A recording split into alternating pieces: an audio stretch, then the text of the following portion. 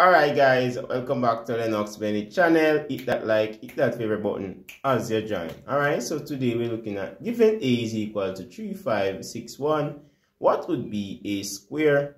And immediately I know what students are thinking. 3, 3 is 9, 5, 5, 25, 6, 6, 36. 1 times 1 is 1. Nonsense. Alright, what we have to do is we have to multiply the matrix by itself. But remember how we multiply a matrix, right? So it will be 3, 5, 6, 1, and we times it by itself. But how do we multiply a matrix? We simply multiply row by column. So guys, that is it. Alright, so let's put this in rows and this one in columns. I've showed that already, so it's the same principle. Alright, let's get right into it. 3 times 3, that is 9. 5 times 6, 30.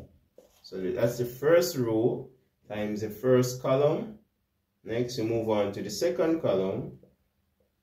So 3 times 5, that would be 15. 5 times 1, 5. Finish with row 1 now, on to row 2.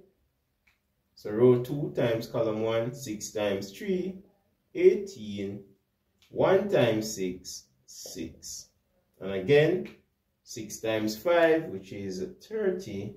And 1 times 1, which is 1. We don't make this look hard, guys. Alright, as I tell my students, it's a very nice topic. 9 plus that, which is 39.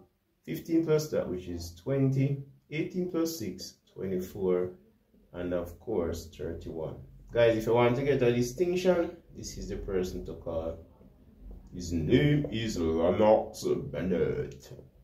Awesome, awesome maths teacher, trust me.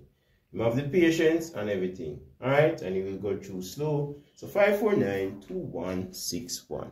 Lennox Bennett tomorrow, no doubt. I'll see you guys in another video.